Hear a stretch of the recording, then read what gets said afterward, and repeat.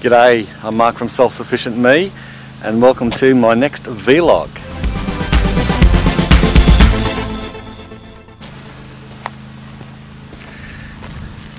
Check out these kumquats.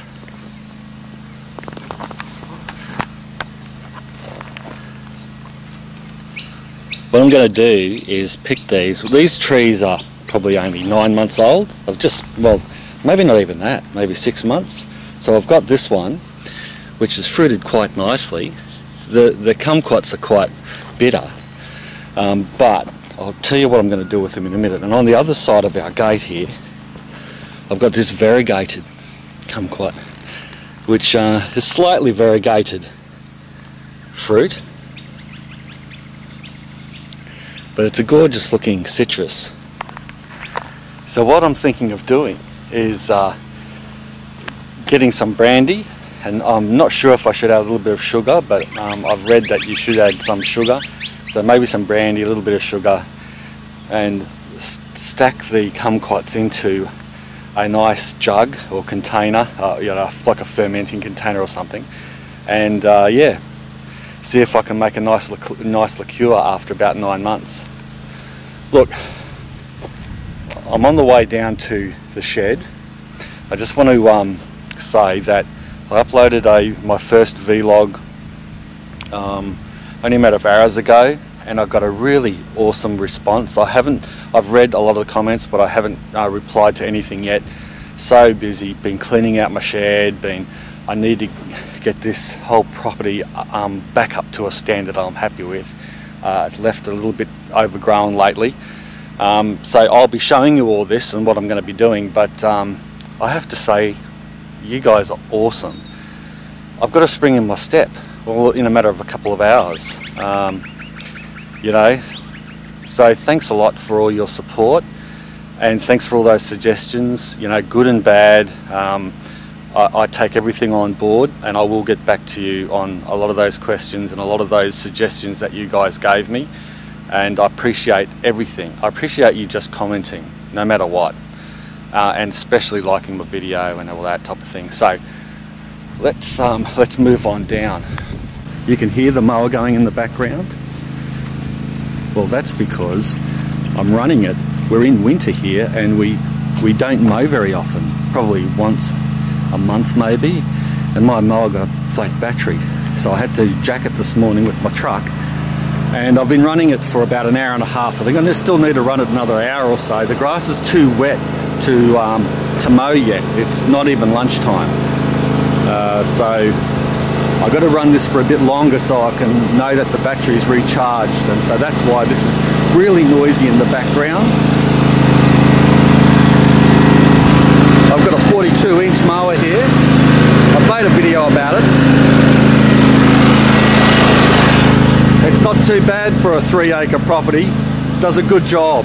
Probably all you need. Okay, I've turned the mower off and I've put it back in the shed. Thank God for that. It was so noisy. How annoying is running a mower for 3 hours trying to charge up the battery. I can smell this rosemary. Oh, I've got beautiful. You know what? Plant rosemary. If you've got a pathway, plant it either side of your pathway. This pathway leads down to our shed, and every time you walk past, you just smell it. It's just gorgeous, and of course, close to the house, so you can grab it if you're cooking lamb or Italian food. Lovely.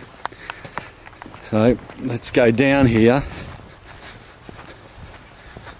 I've parked the mower away. Parked him in here.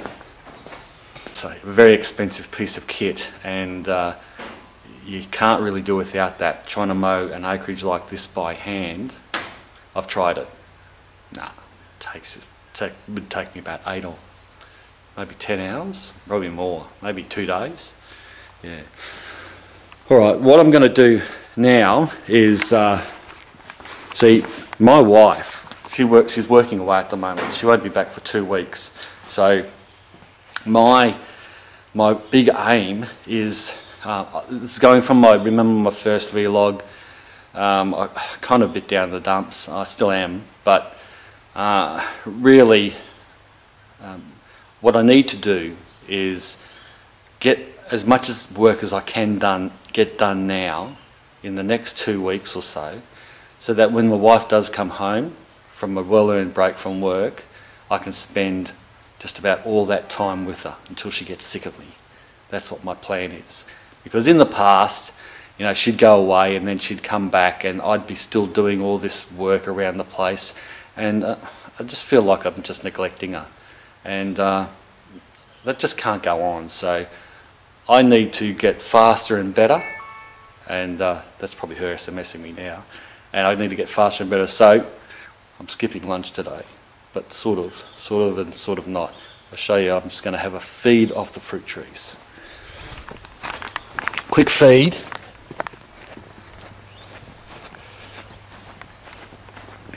Of my trusty mandarin. So we'll go over here to the orchard. Remember I did this video the other day? This pomelo. Can't wait for that to get big. That's the biggest citrus you can grow. Apparently they're double the size of a grapefruit, sometimes the size of your head. Walking past our olive trees, and I've got an olive video coming up. We cured some Manzanello olives. They're absolutely gorgeous. Okay, and look at all the mandarins we've got here. Whole tree full of these mandarins, and we've been eating them like crazy and giving them away. And yes, I know you guys are saying, well, why don't you sell some of them? Well, we usually do eat them all. Eat them and juice them, and so we do put them to good use. But I do like giving them away to my neighbours and to friends and to family. It's just something that I love doing. Not being big on myself or anything. I just like giving stuff away because you know, these are grown organically, and you don't get a lot of good organic produce in the store. So beautiful and sweet and big. You can peel them almost with one hand, which is what I'm trying to damn well do. This is when I needed to bring my video stand, Mark. Why didn't I do that?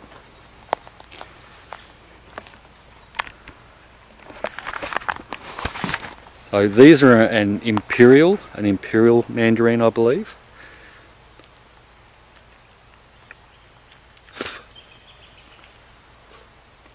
They got, pardon me, they got a whole heap, well, not a whole heap, about 4 or 5 seeds, but they're all in the end. They're all in the end bit, so what I do is I just suck the end bit off and then spit the seeds out. I mean, other people just put the whole thing in their mouth, but cockatoo. So, hear that? It's a cockatoo. Those things, they're a beautiful bird, but the buggers eat my tomatoes. I think he's going over. Yep, gone. Alright, I'll just have my lunch. I might have 2 of these. And then I'm going to get into the garden and start doing some whippersnipping, as we call it in Australia, or edging, or you know, whippercording, or I don't know what you call it in the US, but yeah, I'll do some whippersnipping around the place, and yeah, I'll film that. Alright, I've finished my lunch. I might just take one more for later, and I'll go back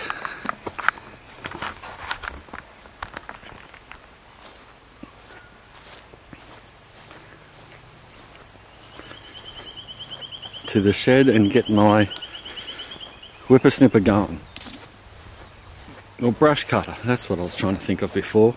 People call it a brush cutter. Us Aussies usually call it a whippersnipper.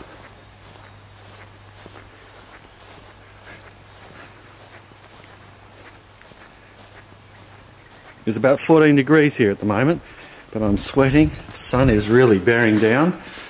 Lovely mild day. Now I've got one brush cutter here, so got from my mate. It's a Honda, but it's about 10 years old. and just not working like it used to. It sort of doesn't spin anymore, nice and hard. It gets into a bit of trouble when you get into thicker sort of grass. It's just not quite cutting it. So what I actually did was I'm gone on eBay and I bought this Braun or Brahma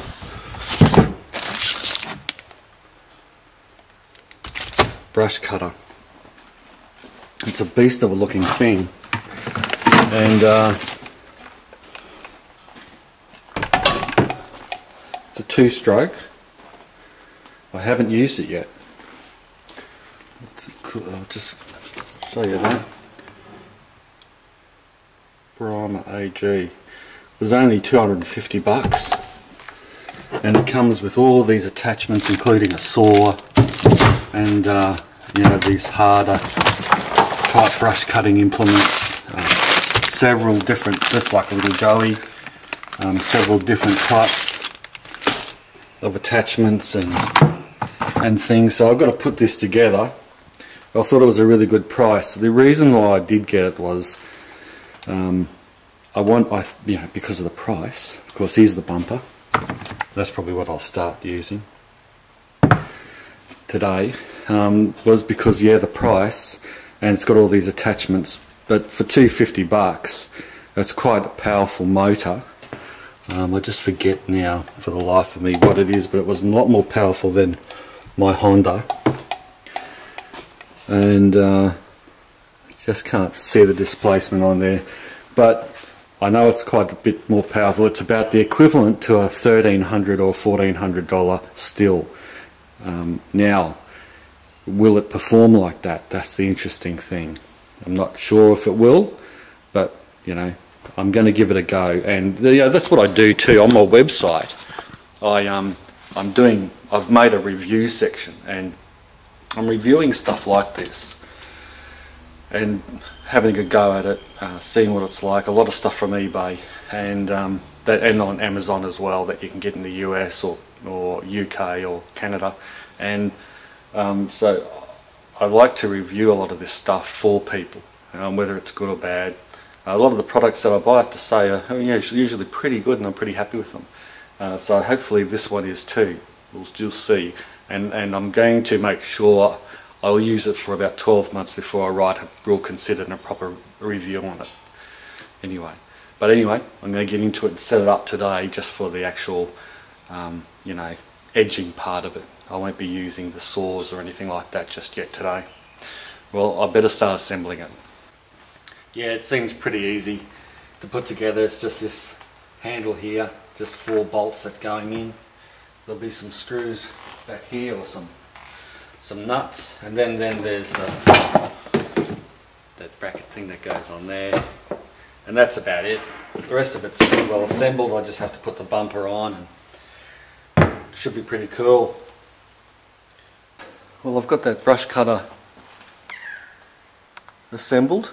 It took a bit longer than I expected actually, because just these screws here, screwing them in, they took a long time, because it kept getting stuck, and you can only just do little bits at a time, so it just was time consuming, but it wasn't anything hard. Looks pretty good. I mean, looks is one thing, performance is another. Well, I'll probably get about half an hour or so before I have to go and pick the boys up from school. And then once I get them settled, do a bit of reading to my young one, and because he needs some help with his reading. Once I've got that finished and given some afternoon tea, then I can come out and do a little bit more whippersnipping. But I might get a half an hour in, so I'll get as much as I can done. Gee, the neighbour's horse is going nuts. Don't know what's wrong with her. And the little one. I don't know much about horses, but she's really upset with something. I know my neighbour came out before, tried to settle her down, but something's spooking her.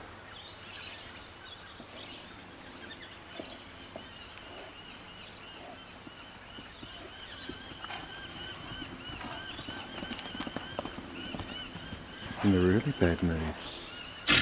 She's looking over that way. She's looking past my place. What's over there? Let's go find out. What's up? What's up? Yeah? Something's up?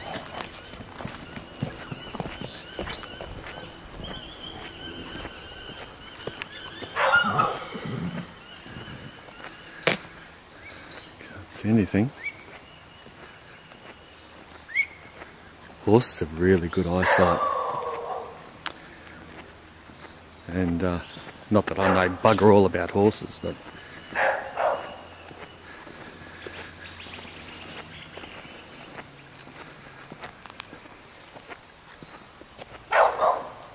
our neighbour's dog continually barks. Gives you the shizes. No, nothing. Yeah.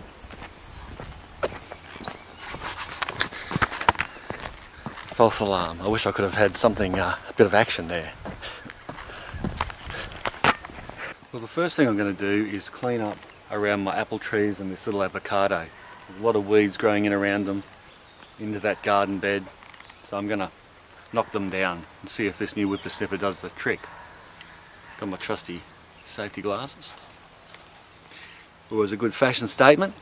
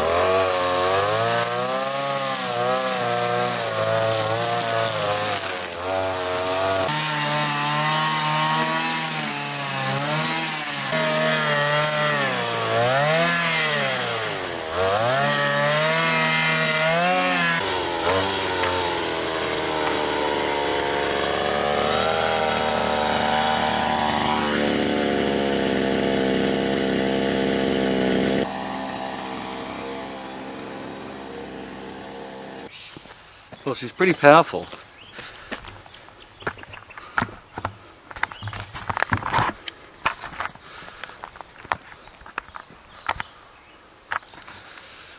In pretty much just a few minutes I knocked the crap out of a lot of these weeds here. And that horse is still going off a bit. Yeah, it made mincemeat of the weeds. I'm not too sure if I like that, the head on it. It comes with several different whippersnipper heads where you can put the cord in. That one is the bump head. Not sure if I like it that much. It ran out pretty quick. Obviously they didn't have much cord in there, so they saved on that department because it came pre-packed unless the cord just isn't coming out properly. Well, I'm back. I've picked the boys up from school, gave them afternoon tea, did the tutoring reading with my youngest. We read a pirate book, and now I'm back into my shed. What I've done is I had a gut full of this bumper whippersnipper thing. I'd removed the one from my old whippersnipper, my Honda, that I showed you before. I got rid of that years ago because it just drove me crazy. I could never wind it up properly. I could never remember how to do it. It always got stuck. It was never the way it was supposed to work. And I've used this for 5 minutes and I think it'll go in the bin. So thankfully this unit comes with one of these here that you attach. You use pre-cut pieces of cord, and that's what I had in my old one. My old one is actually this one that I was using, but it doesn't fit. I wish it would fit because I got this from the still shop and it actually is a really good unit. The cord just goes in and then it won't come out and you're off and going, so you just have cord in your pocket and you can just whack it in, it pulls out through there. So easy to refill as on the go, but this doesn't fit this here, so I'm going to have to use what I got with it, which was this other assembly, which looks like the little Joey, a New Zealand invention I think it was. That's sort of a rip-off of that, I think, and we'll see how that works. Basically you have to undo this though. You have to undo this with an Allen key. So you have to have an Allen key now, undo that, then you can replace the cord and then tighten it back up, and remember to tighten it back up. Not as good as this old unit. Maybe I can find a way to fit this onto this somehow, but for now I've only got about half an hour of light to go, and this is how quick your day goes on an acreage. You know, especially when you're a home dad, you can see that I feel like I haven't got a lot done. You know, you assemble something, you do a bit of whippersnipping, you got to stop, go pick the kids up, you got to do this, go to an appointment, this and that, and you're trying to get to all these things that you need to get done. So what I've got to do now is I might just give it a rest actually and leave that go, because I've got to pick some veggies from the garden for dinner tonight. I always like doing that, by the way. I've got to lock the ducks and chickens up and get upstairs. Soon it'll be dark, start cooking dinner, and yeah, feed the boys, get them to bed, and that's pretty well it. Then I'll spend tonight putting this together, this vlog, and yeah, getting it out to you guys. Well, I just remembered that I still have to fill up the feeders. They're just running out, I think, the chickens and the ducks, so when I lock them up, which is now, I'll fill their feeders up.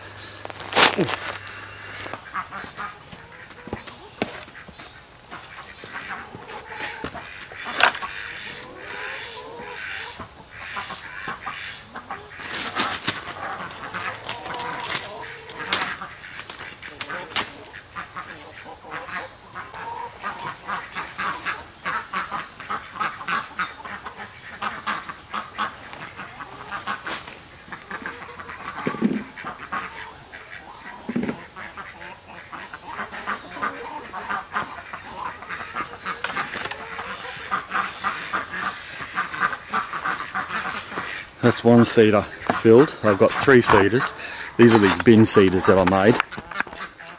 I've got to obviously shut the door now so that none of them get out.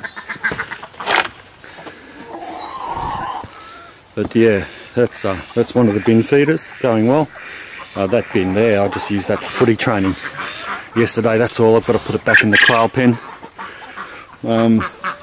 They were kicking the ball in there. I'm a football coach, by the way, Aussie rules coach, Australian football, under 10s, and I coach my son's side, and I needed 2 bins, so I had to steal one from the pen down here, because I only had one other spare plastic bin up at the house, so they could kick a ball in, and if they got the ball in, well, they can get a chocolate. But we had half a training session because they had photos on, and I didn't want to get them too sweaty, so I just made up a nice easy game, a bit of a fun game.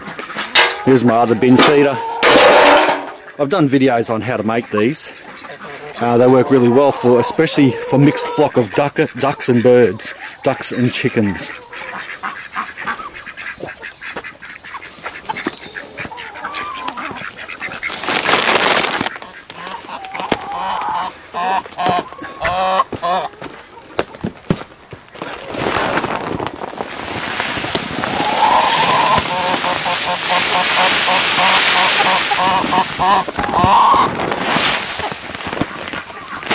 Holds about 8 kilos of feed, just made out of an old bin.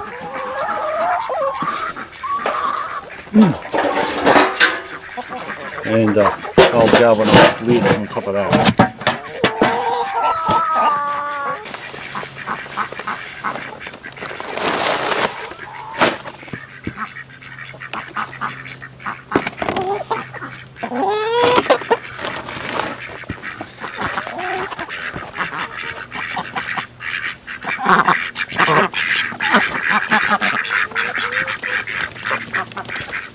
Well, that's the chickens fed, so now I'll get back up the hill and pick some veggies for dinner tonight.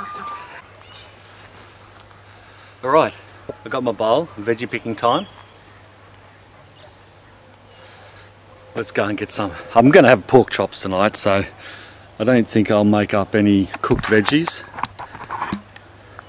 We'll just have a nice salad and whack some good salad veggies. I'll whack a few spinach leaves in tonight's salad, and I'll cut them up so that the boys don't notice them, that they might be a little bit more bitter than the standard lettuce. And here's a nice butternut lettuce. We'll grab that tonight. I'll just cut the bottom off that. Could have left that in the ground actually, but I was trying to operate with one hand.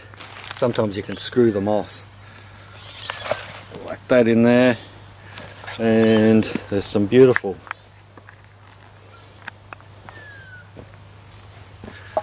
blue kale here, purple kale. Just have a few of those leaves because they can be a little bit bitter in a raw salad. Good in stir fries, but I like the boys to get some purple veggies into them. Yep, that'll be pretty cool. Let's have a look and see what tomatoes we've got. There's a few of these sort of bite-sized tomatoes, cherries. We'll grab a few of them. So, working off 3. Let's have 3 each. Let's drop one. I love growing tomatoes at this time of the year here in the subtropics in southeast Queensland, because the fruit fly don't get them. I mean, fruit fly don't normally attack cherry tomatoes anyway, which is a good thing, so you can grow cherry tomatoes even in spring when the fruit fly come back. And let's get a little bit of purple lettuce again. Right, that'll do. That'll do for dinner tonight. Yep.